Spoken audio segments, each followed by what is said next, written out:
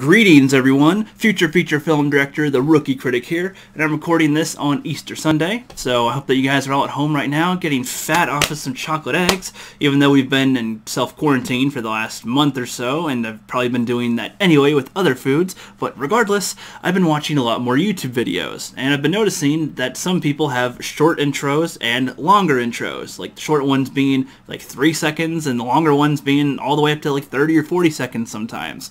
And I was curious to see if other people prefer to have short ones, or they prefer the long ones. I put up a little poll on Twitter and it had around 45 to 50 people that voted on the poll. Around 51% said that they just want to go right to the video, skip the intro, have it be as short as possible, or none at all.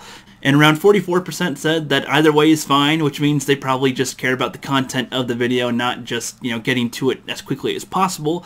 But I was just kind of thinking about that, because if you're a repeated viewer, you're going to be watching their channel quite a bit, and if you keep on seeing these 30-second long intros on every video that you click on, you'd start to be getting annoyed, I assume. Kind of like when you see the same commercial come on a bunch of times, you're just like, okay, I get it. Can I just get to the content, please? Thank you.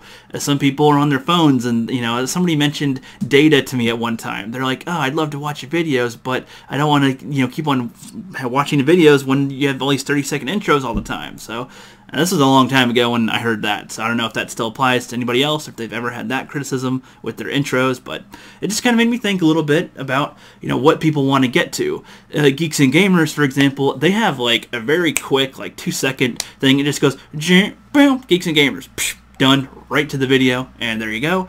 Other ones have, sometimes 30-second long ones. I can't think of any off the top of my head other than my own at the moment. I do sometimes have like 20-second intros. Sometimes I have 10-second intros or 5-second intros. It all kind of depends on the video series and what I can put into it.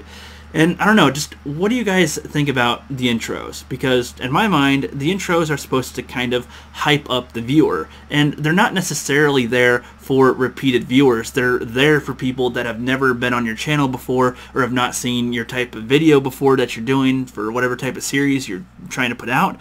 And I think that the intros kind of help. It helps them sort of get an idea about who you are, like what your level of, intro making is anyway with film, even though sometimes people, will use other people to make the intros for them.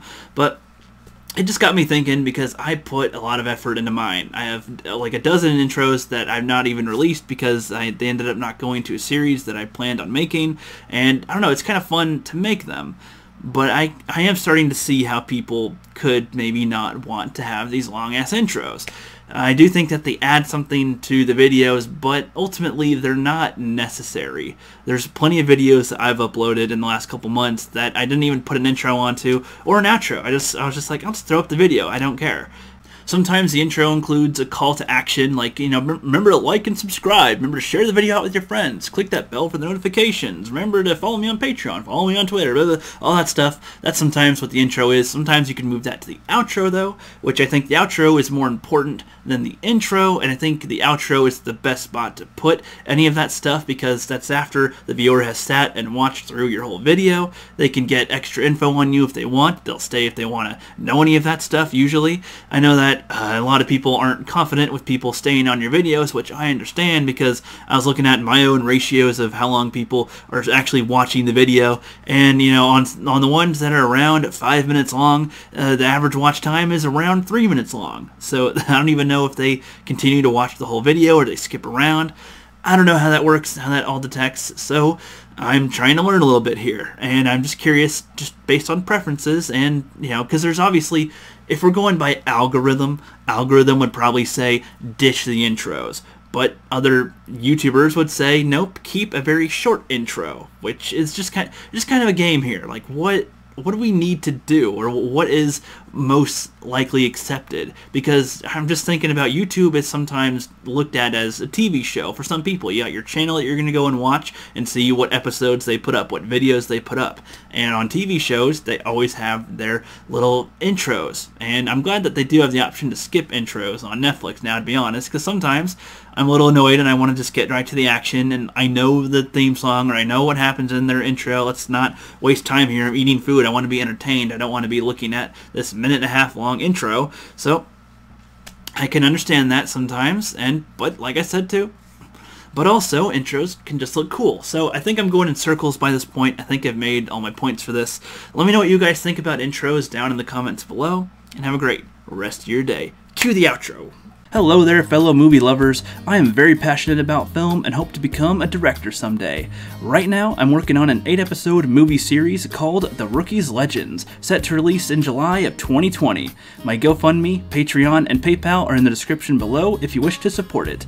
You'll see more film-centric videos that are not just movie reviews coming very soon, guys, and I recommend that everyone go and check out the Fandom Collective YouTube channel and Twitter, where we try to help YouTubers unite and rise together.